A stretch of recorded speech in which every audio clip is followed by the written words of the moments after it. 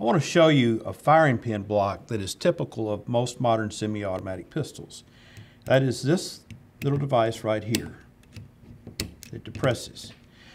This is a striker fired pistol, and notice that I cannot push the striker forward because this is not depressed.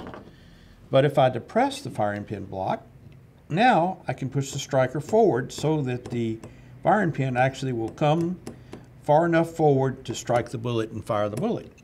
Well, what causes this to depress? It's here on the frame.